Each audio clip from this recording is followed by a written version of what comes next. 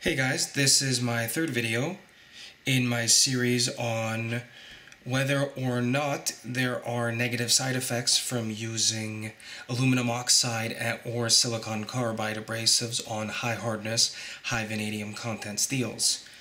This time I'm going to be testing a Sigma Power Select 2 3000 grit silicon carbide waterstone.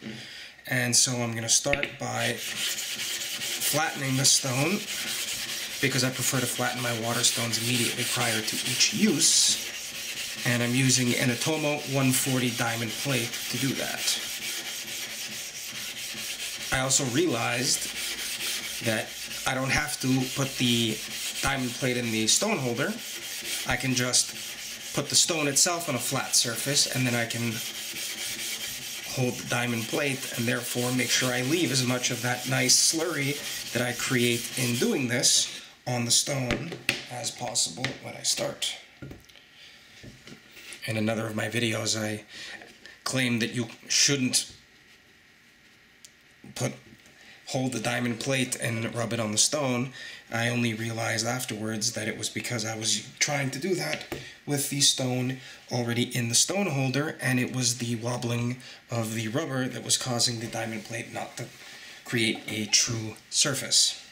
Anyway, this Spyderco Mule Team in Maxamet at about 68 Rockwell has a freehand edge bevel of about 15 degrees per side. And it's already had its edge bevel shaped on a Sigma Power Select 2 1000. So now I'm just going to raise the level of polish to that of this stone, and then I'm going to start the test.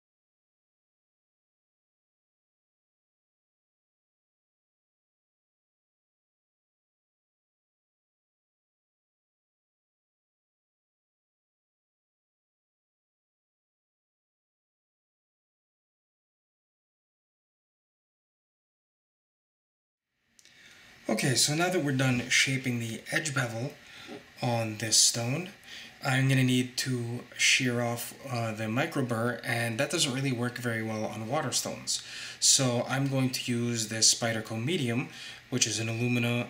Technically it's made out of aluminum oxide, but it's sintered into solid alumina ceramic. So it's basically like sort of like a tile.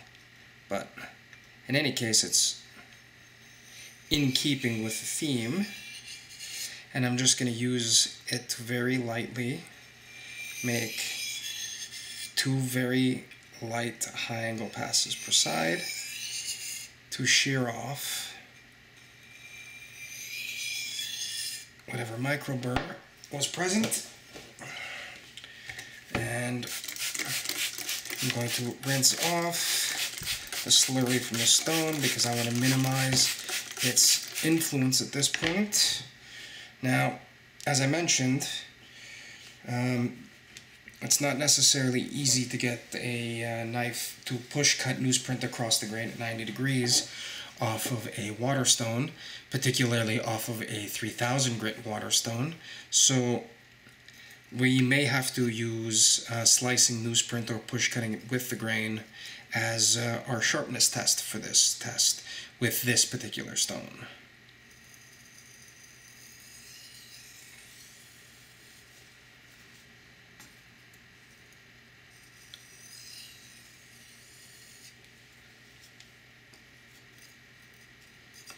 So you may ask, why don't you use edge trailing strokes? Well, that actually has a pretty high chance of creating a microburr. And also, it doesn't really work together well with shearing off a burr using high angle passes, because that depends on using edge leading strokes to break off the burr that's been weakened and then broken by the tiny microbevel created with the high angle passes. So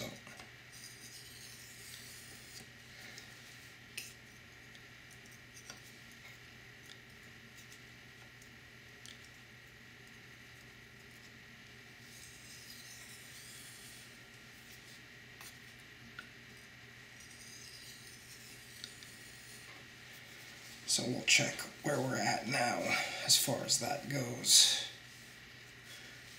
If I can find any newsprint kicking around here. So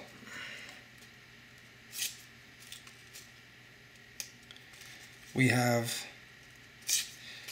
that's not bad actually. It's not perfect, but it is doing cross grain push cuts, and it's easily doing with the grain push cuts, which is all we really need for the purposes of this test. Okay, now then,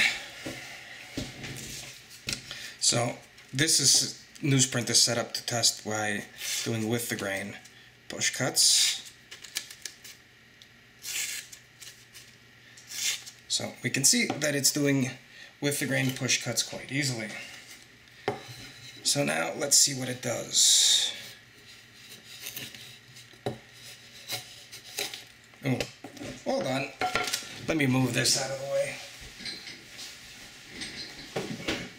Probably don't want to get wood shavings all over my water stone.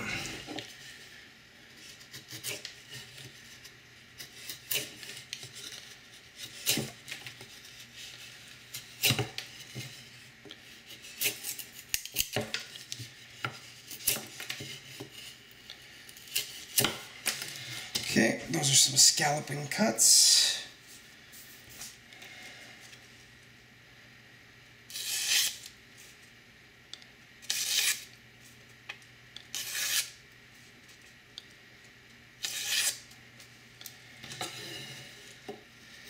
Seems okay so far.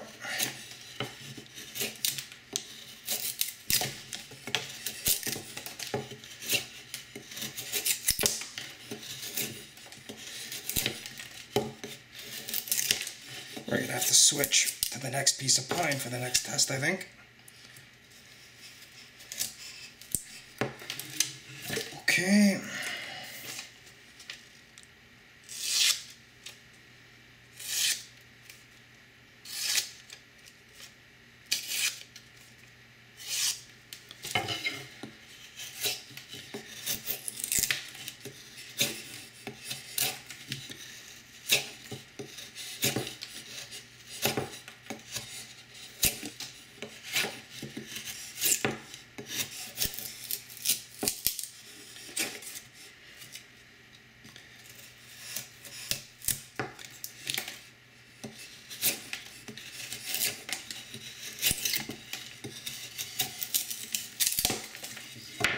Okay.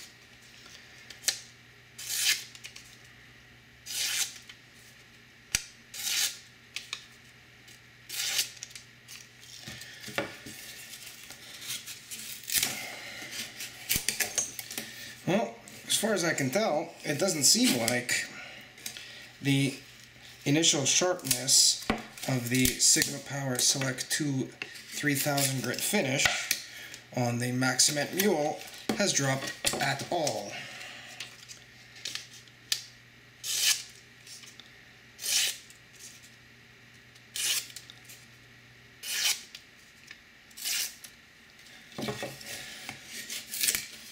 Yeah, we're definitely going to have to switch to the other piece of pine, because this has just about had it.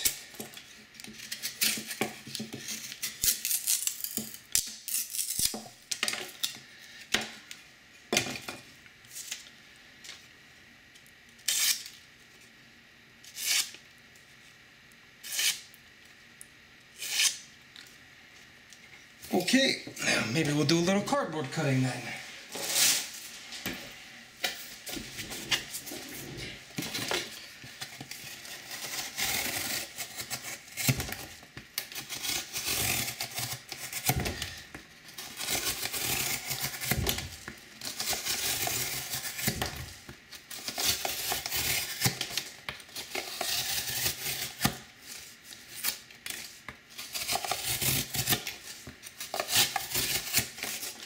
Now this will probably lower the sharpness, but how much is the question?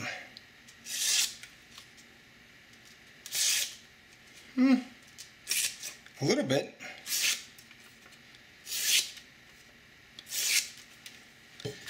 Alright, a little bit more.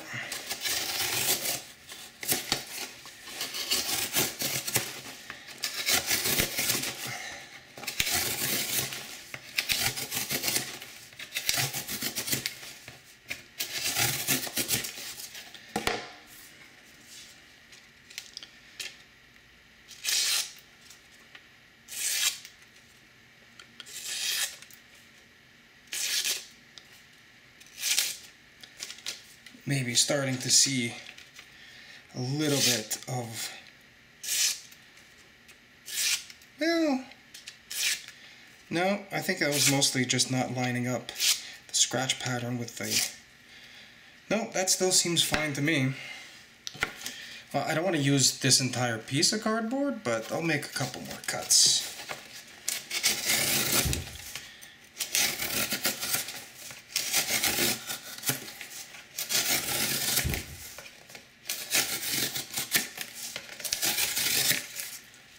Alright, now I'm running out of newsprint again, but I've got something here I can use.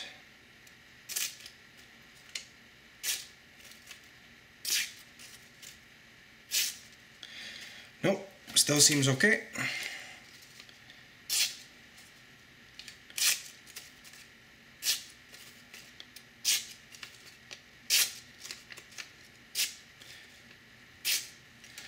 So, the initial sharpness taken appeared to be consistent with what I would expect off of that 3000 grit Waterstone, and the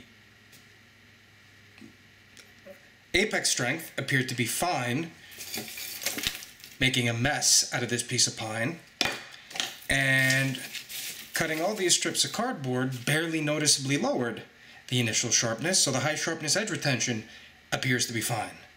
So I really don't know what to tell you. As far as I can tell, I would not have expected let's say this steel was equally hard but had no vanadium in it.